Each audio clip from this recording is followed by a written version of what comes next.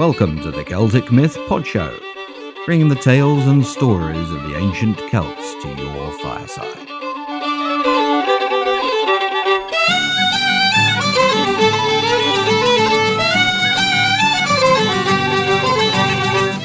Episode SP33, 2013, New Year Party Show.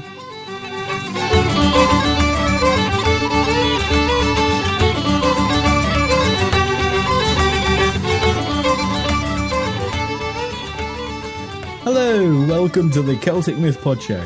I'm Gary. And I'm Ruth. And thank you so much for joining us for our special 2013 New Year Party Show. We hope you enjoy all the fun. Yeah, it's going to be rocking. We've got some great things to get you in the right mood for a sparkling year. So what have we got? Well, settle back and enjoy 7 again, pieces of beautiful music, a short piece by our resident bard Chris Jolliffe, and a wonderful story from that magical inn, the Fosty Knoll, by our friend Craig Sackett. Oh, well, that sounds amazing, and I'm really looking forward to Craig's story too. We haven't heard one yet, have we? No. And links to all our musical guests can be found on the special Friends of the Show page on our website, as well as in the show notes as normal. The amazing thing is, 3 of those friends have released brand new albums for you to enjoy, so we've got tracks from each album in this show. That sounds great. I can't wait. Should we start by cracking open the bubbly? No, I want you upright by the end of the show. Okay then. Well, a bit later? Yeah, okay then. Oh, okay. So where are we going to start? Well, the first of our brand new albums is Dave the Bard's Antler, Crown and Standing Stone. And he's recorded a wonderful version of the Ceridwen and Taliesin story, with Kate Fletcher as Ceridwen. Kate's been on the show before, hasn't she? With her other half, Corwen. That's right, with the Cheshire Souling song in SP26. She helped Dave out with this song and retells the story of Taliesin and his chase with Ceridwen. Really does get the blood pounding. Have a listen.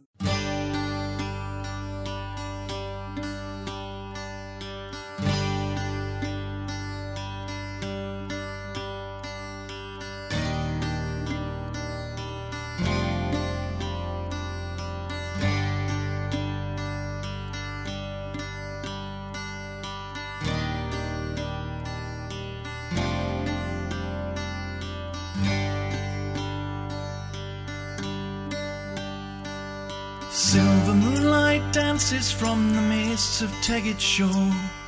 A lady looks upon her son like many times before, and she touches his face, fingers wet with the tears falling.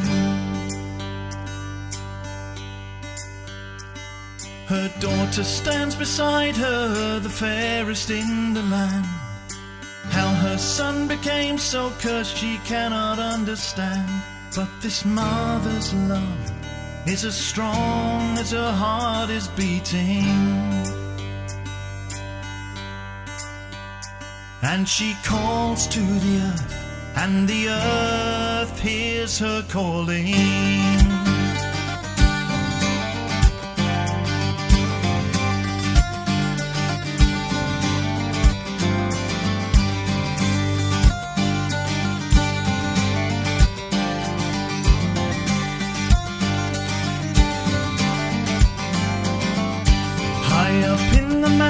Dina Saffron stands tall.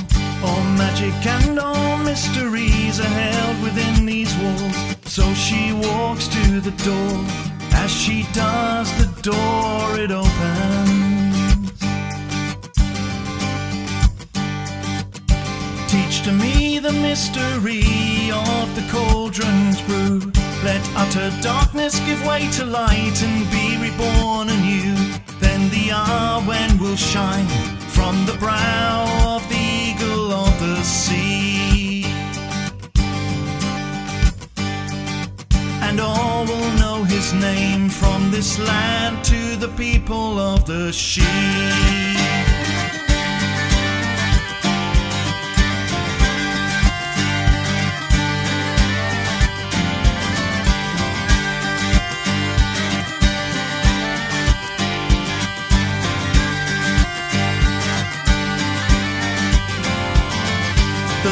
Set the cauldron's fire, tended by the hand of Gwion Bark, the innocent and more to the blind man who reached out his hand. Place more wood, keep the cauldron boiling. Then Morda, he fell asleep, alas he didn't see. Wood upon wood was added, the inferno was the key to unlock the door of the Arwen's greatest mystery. 3 drops burning skin, and it's Gwion who gained the power to see.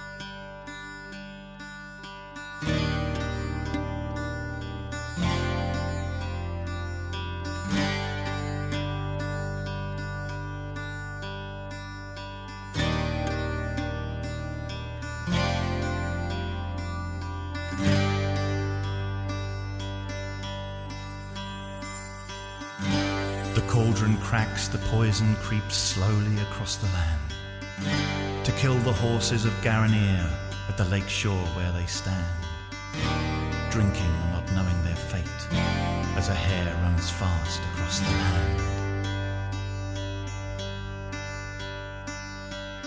Ceridwen, Ceridwen, lady of the cauldron, come see what they have done. Stolen your cauldron's power and betrayed your only son. Your eyes wide, lips curl, anger on your face. Change your shape now, lady. Be the hound. Begin the chase. Begin the chase. Begin the chase.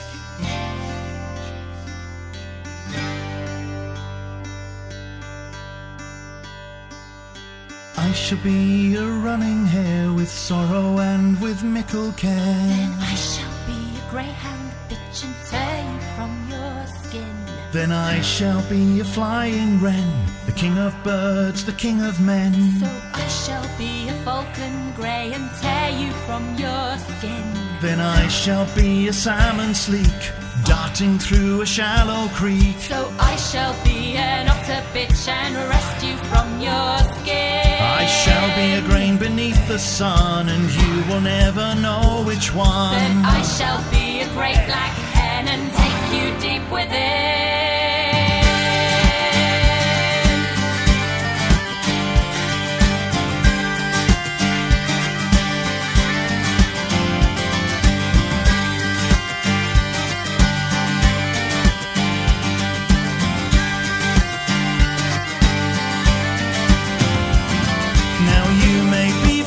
To think my tale is over and done, but 9 moons later she gave birth to a son that she wanted to kill, but she placed in a coracle on the sea.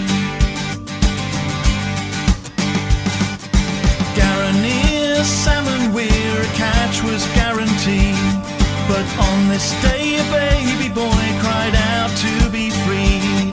A radiant brow, shining bright for all to plainly see. Taliesin is your name, the greatest bard that this land will ever see.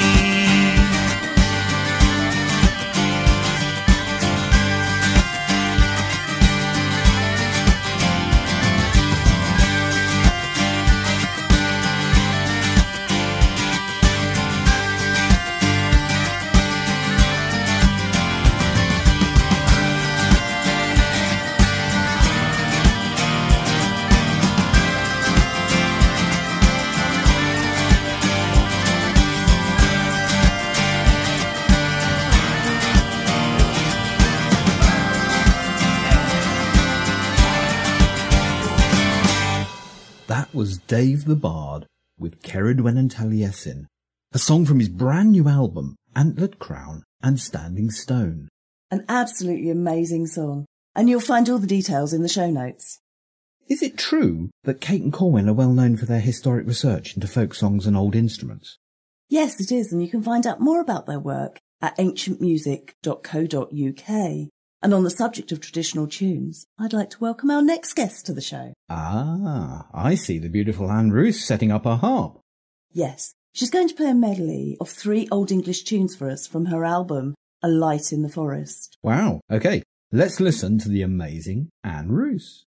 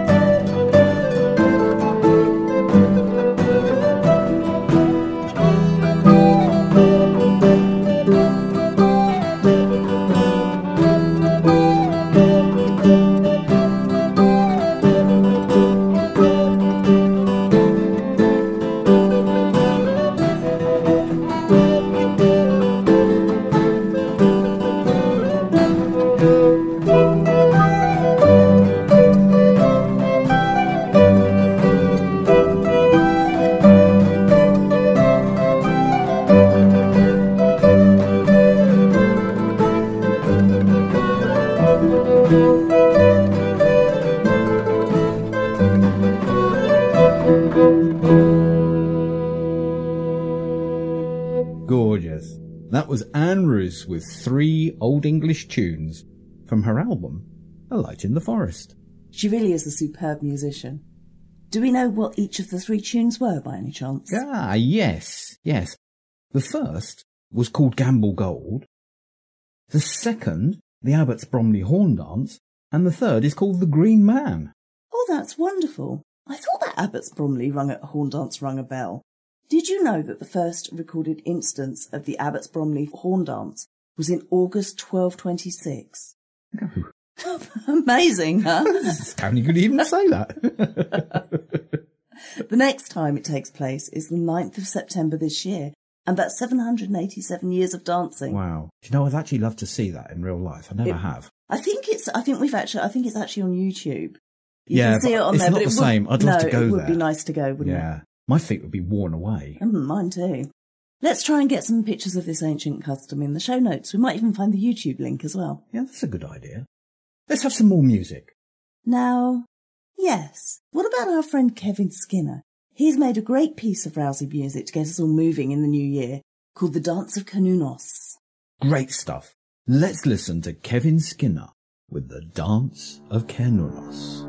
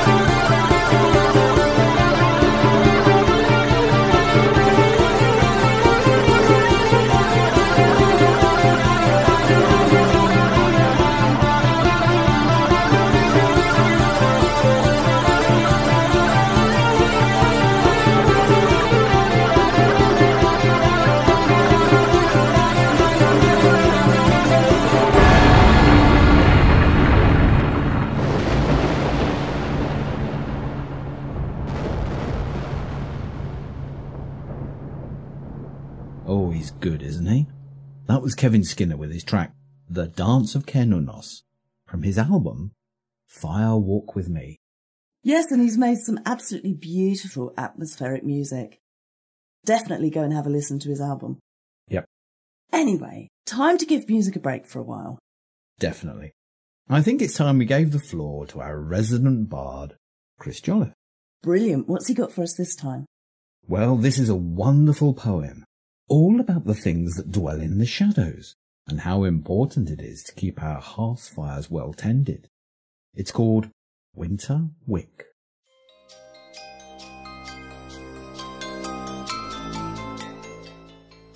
Winter Wick by Chris Jolliffe.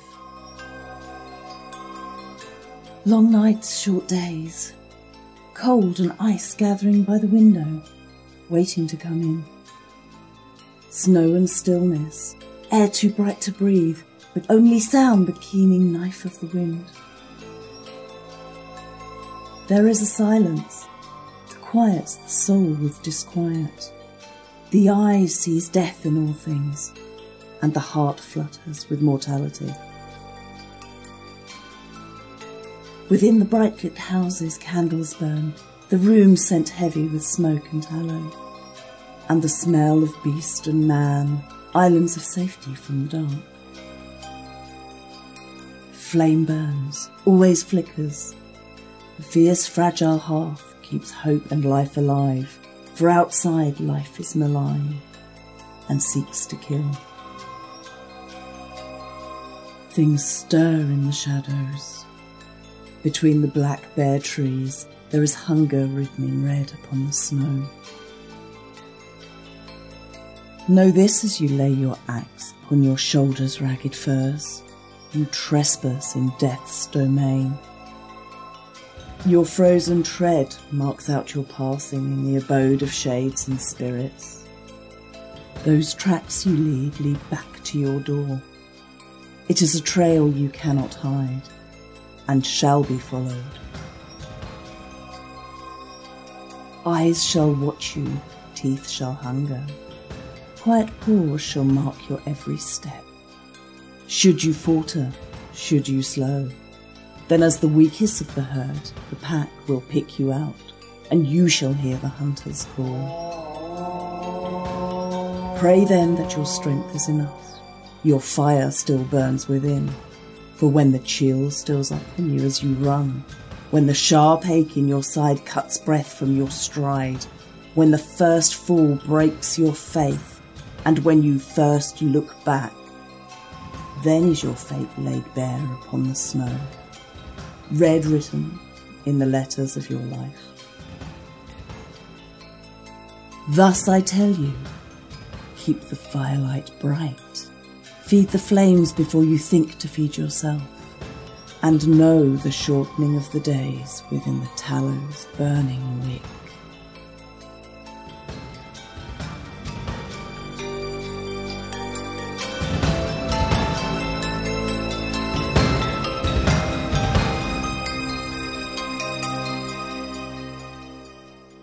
Wow, what an incredibly powerful piece of writing. Thank you so much, Chris. It's quite amazing, isn't it? He highlights the prey to the hunter, and it's very, you quite often hear poems from but not the prey back to the hunter, which is quite interesting and quite spooky, I might add. Yeah, it is. It is. And the fire of new life and the death of the year. So, well, it's all very, very good poem. It's the right time, isn't it? As well. Certainly. So after that reminder to tend our fires well, should we have some more music? Yes. Okay. Let's make the flames roar with the wonderful Keltorius track, Spiral Dance.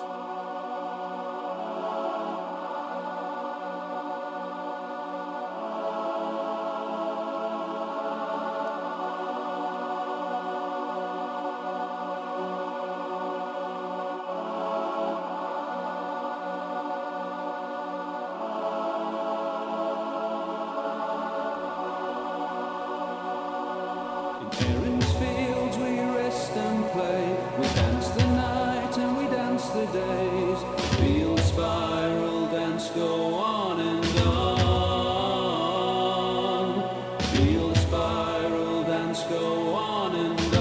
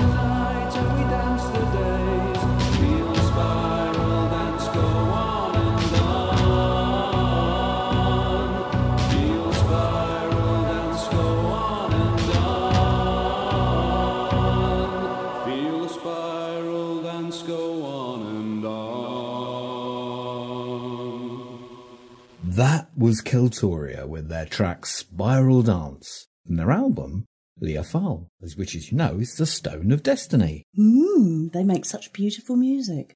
Although you've probably heard them many times before in the show, I think this is the first time we've actually featured them on a special show, isn't it? I think you're right. But as you can hear, very talented musicians, and we'll hear more from them in the future. I'm sure we will. It's also a strange coincidence that the track was called Spiral Dance, because the next band we've got on our party list is the amazing Australian band Spiral Dance. Yay! We've actually been to see them, haven't we? Yes, and they were superb live.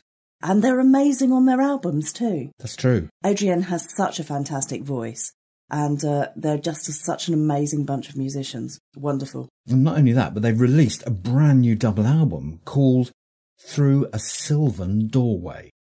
And not only can you hear their amazing track Winter's Dreaming now, but you can also expect to hear more from them in the future. Oh, definitely, without a doubt.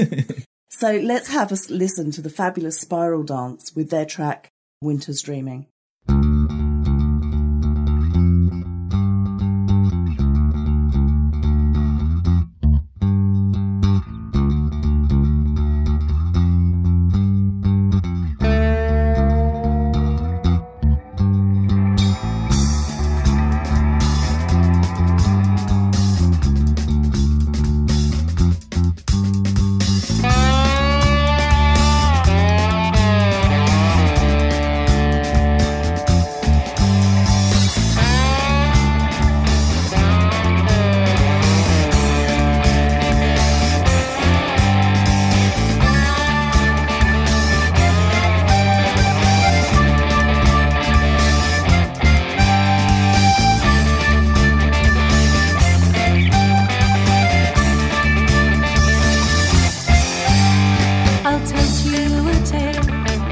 Winter's dreaming, the sad and dark tale of endless nights without a dawn. When frostly and bare branches beneath moonlight silver gleaming, and in the shifting shadows a cursed love was born.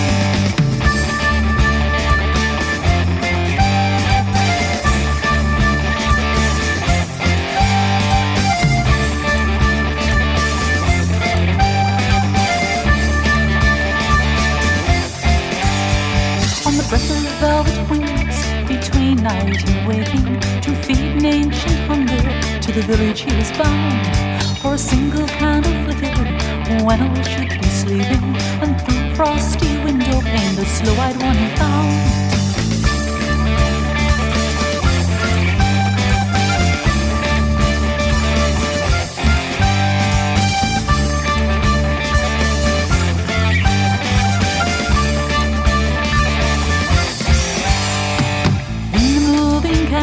She knew that he was watching, a cold and pale stare that chilled her to the very bone. For in his dark mind a sweet memory echoed of jeweled eyes and painted lips a love he once had known. Come away, come away, come away. Come away, come away, come away. Come away, come away, come away. And take the night with me. Just one touch and I'll go with you. Just one kiss and you'll be mine. Just one taste and I'm bound to you until the end of time. Just one touch and I'll go with you. Just one kiss and you'll be mine. Just one taste and I'm bound to you until the end of time.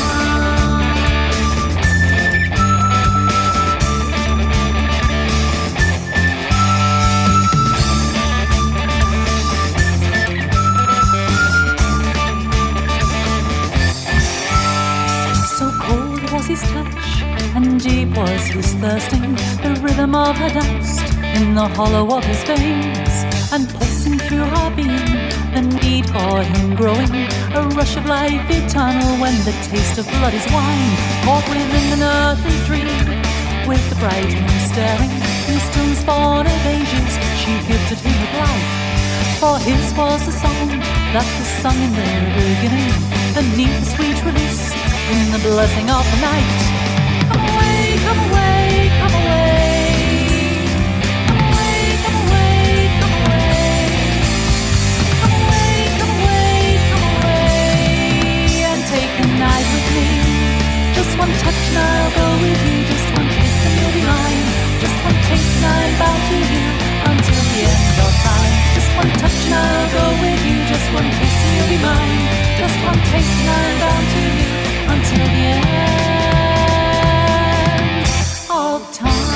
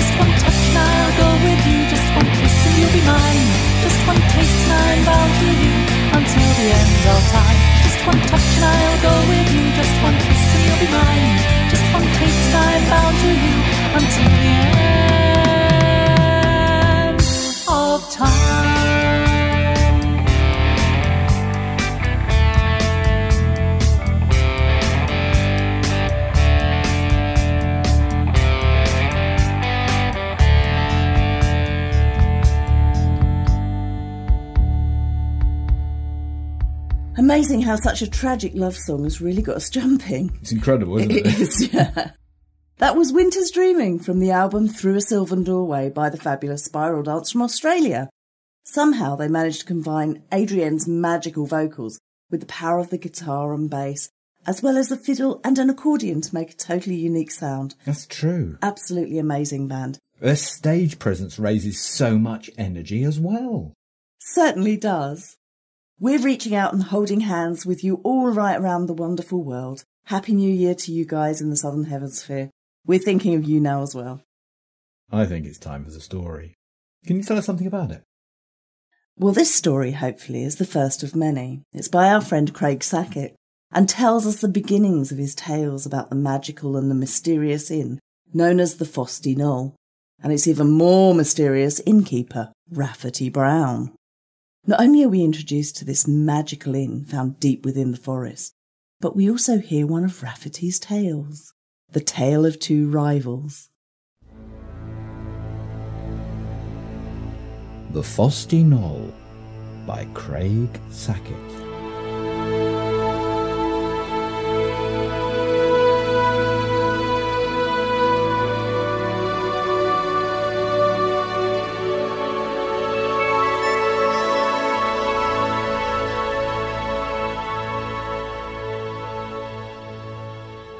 Many years ago, when my seasons were few and the moon was still bright, I wrote a short introduction to a story I intended to compose.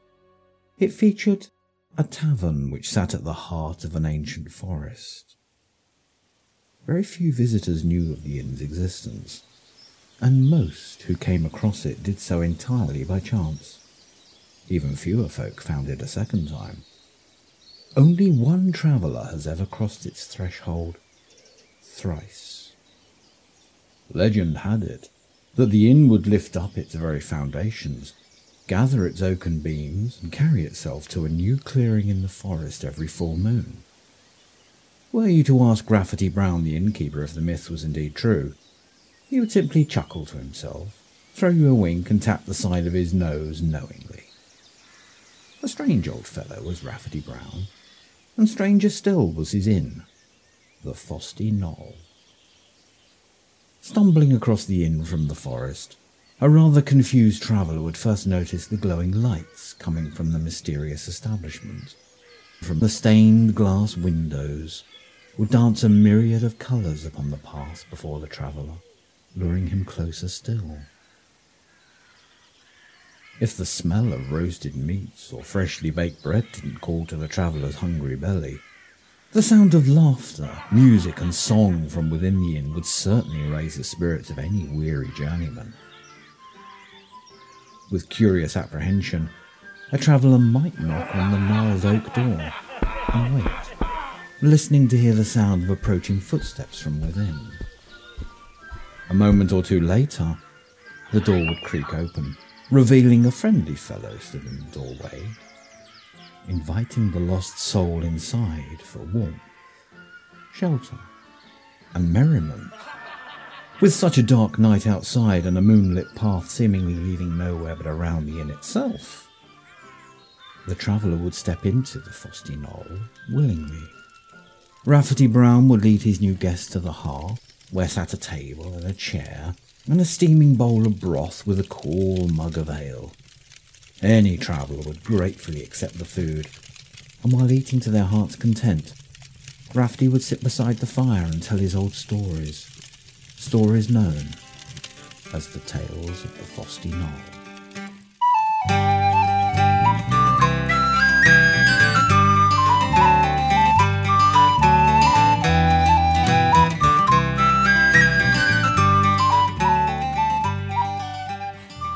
So what on earth is a Fosty Knoll anyway? That's a question I often get asked, chuckles Rafferty Brown. Leaning in towards his curious companion, the old innkeeper scratches his stubbled chin, rolling his eyes, pondering on where to begin. The start of things is often connected to the end, you see, and it's only the middle that keeps them apart. If ever the two met, we'd all be in a terrible state, so it's a good thing that the middle is where it is and not at the start and neither at the end. I knew a tall man once who started at the end, skipped the whole of the middle, and before he knew where he was, he ended up at the start, without any idea of how he got there. And as I recall, he had a limp too. His left leg. What an odd fellow, if you ask me. A polite cough from his companion had Rafferty leave the tall, limping man and return to the question at hand. He decided the best place to start was at the beginning, work his way through the middle, and if all went well, he'd be at the end before tea time. A Fosty Knoll, eh? Let me see. Best way to describe a Fosty Knoll is to show you my ears. Rafferty lifted back his scraggly hair to reveal two rather large ears, sticking out proudly from the sides of his head. And while his ears were entirely functional, as the rain was facing southwards, as Rafferty was off to point out, they were considerably flappy, and not at all in proportion to the rest of the innkeeper's head. Some folk might even be of the mind that they were a rather ugly pair of ears, although few were rude enough to mention it in front of the innkeeper for fear of offending their host. My ears are rather an ugly pair of flappers, don't you think? My pa used to say my ma would hang me up by my ears on a washing line. I know he's only pulling a leg. I was born with these pair of porkies, and I ain't afraid to show 'em off when need be required. And as such the need is now, I have brought 'em out to help to explain to you what a Fosty Knoll is. You with me so far? Rafferty's companion looked entirely confused, but still nodded his head in hopeful expectancy that the innkeeper might actually make some sense this side of Yore. As ugly as these ears might be, they're still very much a part of me. If I didn't have these two, I'd have no choice but to rely on my eyes to hear, and well, since they're not too sharp at hearing and seeing, I'm grateful to have these ears beside my eyes in case they ever got out of their depth, you see. And while my ears stick out like two nuns in a chicken farm, they've a very important purpose and... What the devil are you talking about? Roared the companion with a head swimming in chicken's eyes and washing lines. You're supposed to be telling me what a Fosty Knoll is, you fool. That I am, said a slightly indignant Rafferty. If you sit back down and stop waving that fist at me... Now then, that's better. Where was I? At the start, I think. or was it more towards the end? Seeing the seething rage glowing in his companion's eyes, Rafferty continued with what he thought was probably the middle. Anyway, my ears stick out and no mistake. And have you noticed that on a tree's trunk there's always a knobbly bit that sticks out? That there is what your knoll is, the knobbly bit. And there's the tree standing tall and proud, but trying to hide his knobble. But the knobble has other ideas, and he's not a-going anywhere. So there's your knoll. And what makes it frosty is you being a tad unusual about it. Perhaps you're awkward, maybe you're embarrassed. Whatever it is, it's there, and so it's very, very frosty. But as you get older and more than a little wiser, you'll come to realise that it's that very same frosty knoll that makes you all the more interesting. And when you know that, and can live happily with it, well then you'll hear all the earth has to say to you. Secrets, wisdom, magic, you name it. So there you have it, my friend. A frosty knoll. Rafferty's companion stared blankly at the old innkeeper for a moment, and then taking the last long swig from his goblet, stood and left the frosty knoll. Well, would you reckon on that? He had a limp too.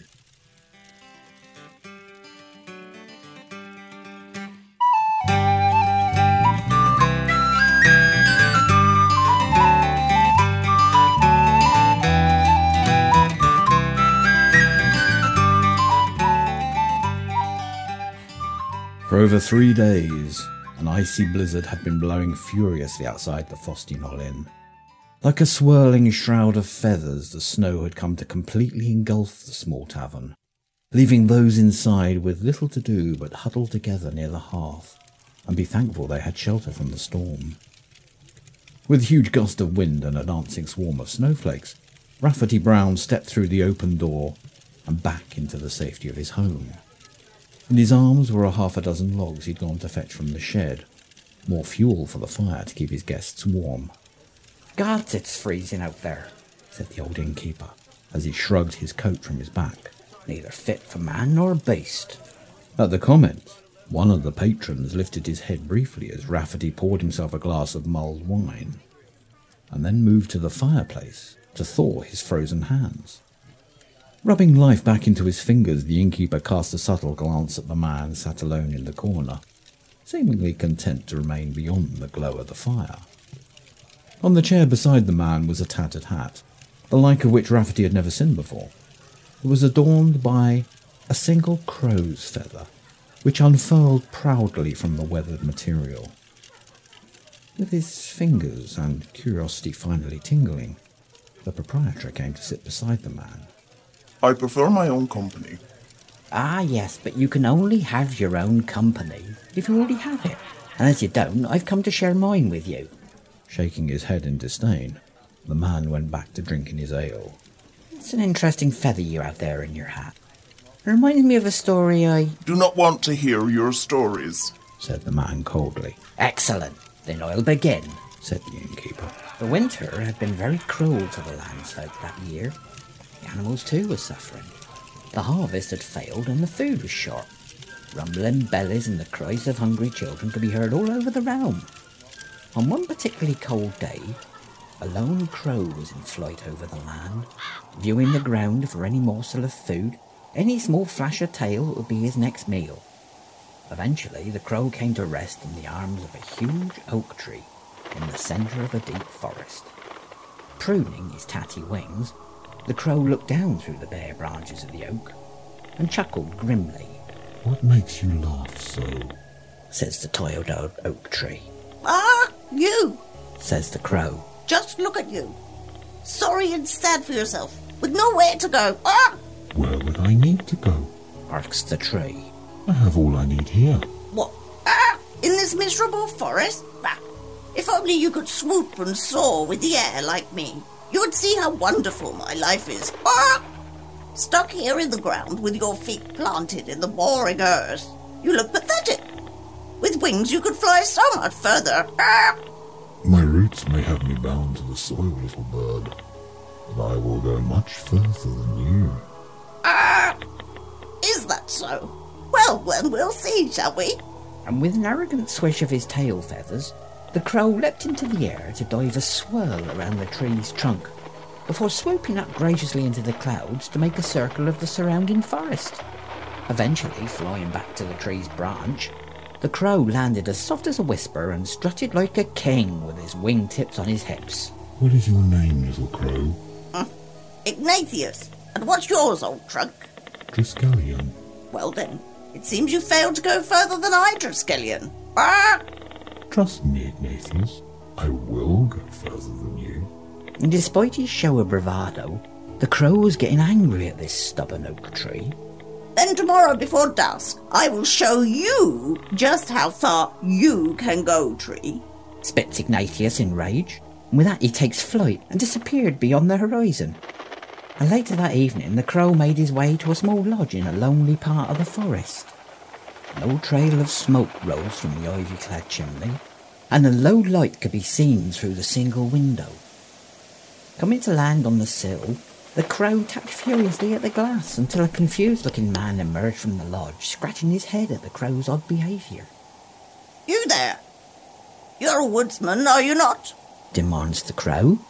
That I am, though it has put little in my purse and even less in my belly, says the man. I'll make a deal with you, Master Woodsman. Ah! I will tell you where to find the tallest oak in the forest, and you will lay on a feast for me. Oh, aye, that sounds a fair deal to me, agrees the woodsman. And the crow hopped up onto the woodsman's shoulder and whispers of Triskelion the oak tree. Heading off to fetch his sharpest axe, the woodsman marched off into the forest, leaving behind a rather smug Ignatius the crow. The following morning, Ignatius came to the woodsman's lodge ready for his feast. Below him near the hut lay dozens of freshly hacked logs, wood chippings and broken branches. The woodsman had indeed been busy and had cut and sawn the old stubborn tree into many pieces. That'll show you who'll go the furthest. Well, landing upon the windowsill of the lodge, the crow could already smell the hearth's fire ready to cook his feast. Hopping into the little home, the smug bird cranes his head from left and right, looking for the woodsman, who should be there slaving away and chopping vegetables or sprinkling breadcrumbs on the prepared food. Yet he was nowhere to be seen. A large black pot stood beside the hearth, presumably where the already made feast was waiting to be served. Ignatius hopped up onto the side of the cauldron to sample the food, when out of the darkness leaps the woodsman, who shoves the crow into the pot, covers it with a heavy lid, and placed it on the hearth. There would indeed be a feast today, and the crow would be the guest of honour.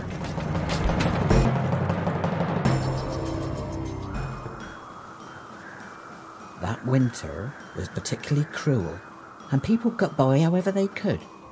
But soon winter's grip loosened, and spring arrived with a herald of colour, warmth and sunshine.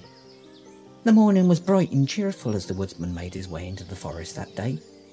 After an hour's stroll he came to a small clearing, where stood a tiny oak sapling, already covered in small buds and leaves. Hello, old friend, says the woodsman. Another year, another springtime, Triskelion. Indeed, says the young tree. And it's always good to see you, Rafferty. I brought you a pail of water for your roots, said the young woodsman. Oh, you are good to me, my friend. I don't know what I'd do without you. Oh, you do just fine, chuckles the woodsman, scratching behind his oversized ears. It'll not be long before your arms stretch out farther than mine. Farther than mine. You know, that reminds me of a story.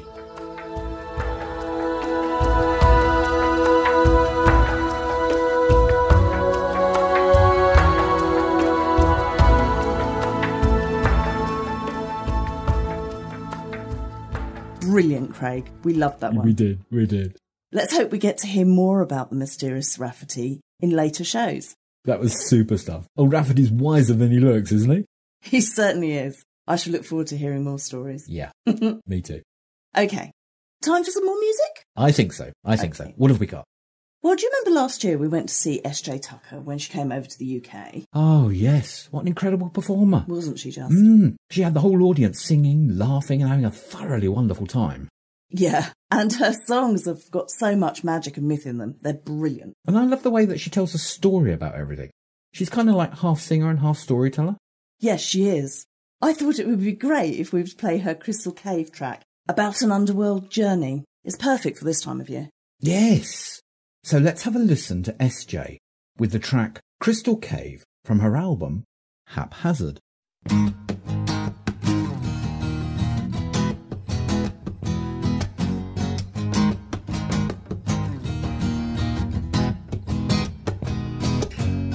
I woke up on a journey, the road ahead in my mind's eye. Its lessons universal and its beauty hard to hide. And the way it opened for me like the drawbridge of a castle. Underneath the tragedy I found the cave of crystal. Do not fear the traps you set years ago, now seething to taste your blood. Knowledge will not come unless you're bold enough to peek inside, following on us footsteps down. To hell with the bumpy ride, following on us footsteps down. We'll find what you need in the underground. Following on us footsteps down, we'll find what you need in the underground.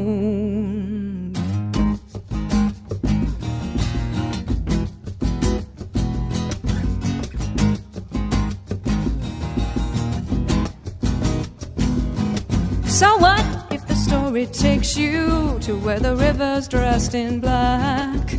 And the ferryman will know you by the reaper on your back. And the way will open for you like the drawbridge of a castle. Wild times ahead before you find Merlin's cave of crystal, whether on dragon wing you fly, or gust of an idea from the mind. Don't you look above for what you're hoping to find. It's been inside you all along, child, hiding inside you so many ways, burning brightly all these days. Following on us footsteps down, we'll find what you need in the underground. Follow the daughter's footsteps down, we'll find you a king in the underground. Follow the lady's footsteps down, we'll leave what you see in the underground. Following on us footsteps down, go into the green in the underground. In the underground, hey!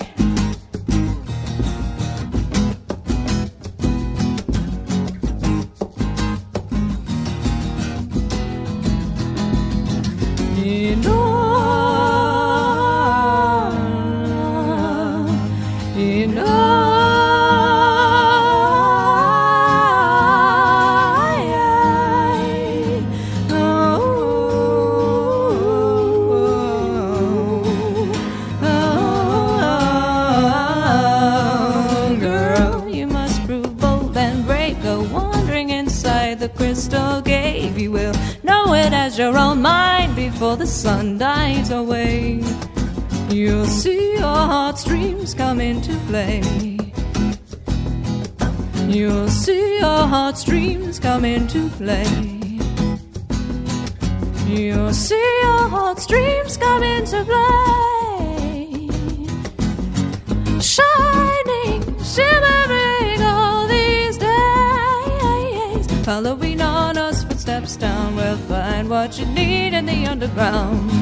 Follow the daughter's footsteps down, we'll find you a king in the underground. Follow the lady's footsteps down, believe what you see in the underground. Following on us footsteps down, we'll find what you need in the underground. In the underground. And that was SJ Tucker with her track Crystal Cave from the wonderful album Haphazard. You can find out more about this extremely talented lady in the show notes. Now, by my reckoning, we should have one more piece of music. No, not yet. First, we've got some lovely listener feedback. We had a great email from Heather in Canada. She says, I just discovered your show last week, and I'm listening to the wooing of Etain as I type this. I know I'm far behind, but I'm listening to 2 or 3 podcasts per day, so I should catch up soon. I love your voices. I find it calming, and it's awoken my imagination. Sometimes I can envision your settings, a pub, a stream, a battlefield. I try not to when I'm driving, though. Oh yes, please be careful when driving, Ella. Yes, please do. Thank you so much for your lovely words, though. We try and see the story in our heads before recording and editing it, so it's really good to hear that you can see it too. You've probably addressed this question in later shows, but it's driving me crazy, so I have to ask. What is it that you say at the end of each show? What does it mean? Ah, well, when we were doing the Irish shows, we said Slán go fóill, which is Irish Gaelic and means goodbye for now. And now we're doing the Welsh stories. We say Hwyl fawr, which is Welsh for goodbye and have fun, or great goodbyes. I hope that helps, Ella, and thank you so much for your email. Thank you so much for your really kind words.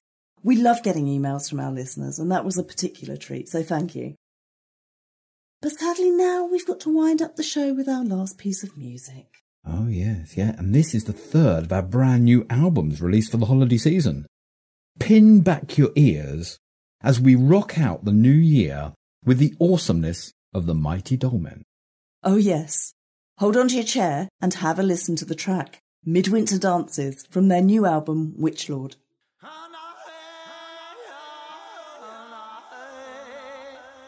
If you call, he will hear you. He is in the forest and on the highest mountain.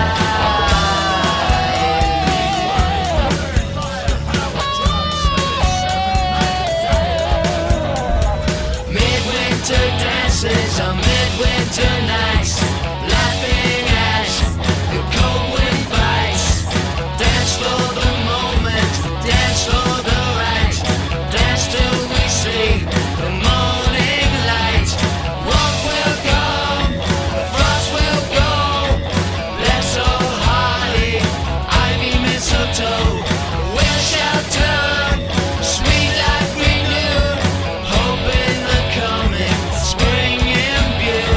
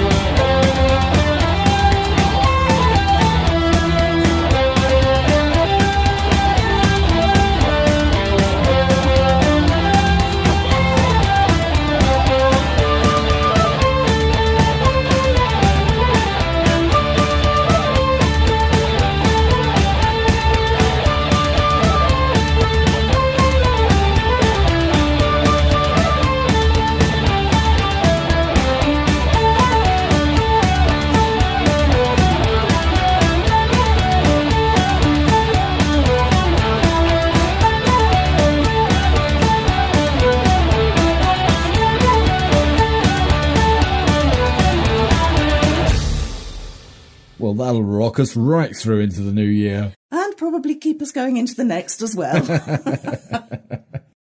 That was the amazing Midwinter Dances by the Dolmen from their fantastic new album, Witch Lord. Oh, now I'm all excited. I want to get up and dance. So, can we have that glance of fizz now? Yeah, why not? Here's to you all. May you have a very happy, prosperous, blessed, and above all, fantastic Celtic New Year. So we must leave you now with all of our blessings and say, Ulvaun. Well, I thought it would be wonderful to play her... No. I thought it would be great to play her wonderful crystal track... I can't say this. Try again. I thought it would be attractive to cave her wonderful crystal. Yeah, thank you.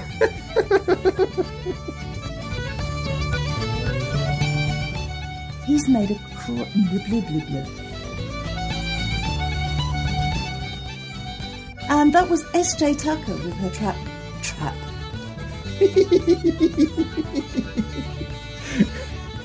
And that was S.J. Tucker. I suppose you could look at the underworld as a trap.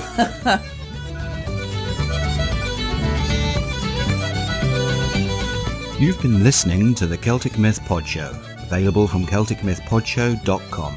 We hope you've enjoyed the show and will stay tuned for the next episode. You can send us an email or some voice feedback to Gary and Ruth at CelticMythPodShow.com. The show notes for this episode can also be found on the website. We'd like to say a special thank you to Kulan's Hounds, who provided us with the theme music for our show. You can find them at www.sfhounds.com. We'd also like to say a massive thank you to Anne Roos, Kira, Celia, Dave the Bard, the Dolman, Keltoria, Kevin Skinner, Phil Thornton, SJ Tucker and Spiral Dance. All of these wonderful friends have given us unrestricted access to their music. More details about each of them can be found in the special Friends of the Show page on our website. You'll find links to all of these wonderful artists in the show notes at shownotes.celticmythpodshow.com.